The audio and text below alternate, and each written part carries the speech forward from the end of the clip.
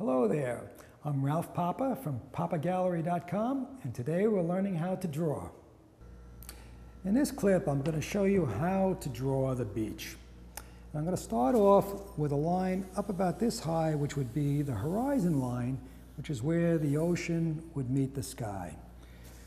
And I'm going to give it a little perspective so we're not looking directly out of the ocean. We're going to bring a line down like this, and that's going to be the shoreline.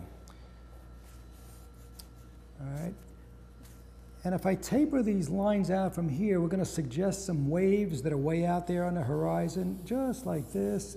And I'm going to make them a little further apart as I come down this way, so that the further they come down, the further apart they are, and it gives the feeling of the waves in the distance. Here's the shoreline, and sometimes we have right at the shoreline where the water seeps into the sand, it gets a little darker, the sand there. And over here is some texture for the sand. And we're going to put a beach umbrella right over here.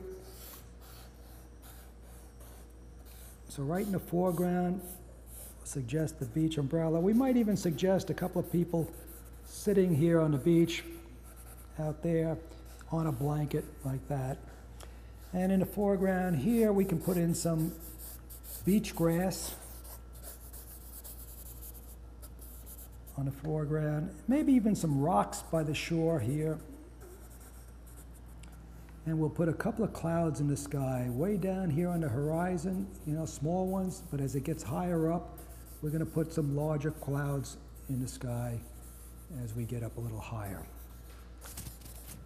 We can give the water a little tone because that blue water shows up darker than the sand would, so we can give that just a suggestion of the waves here, breaking in the foreground like that.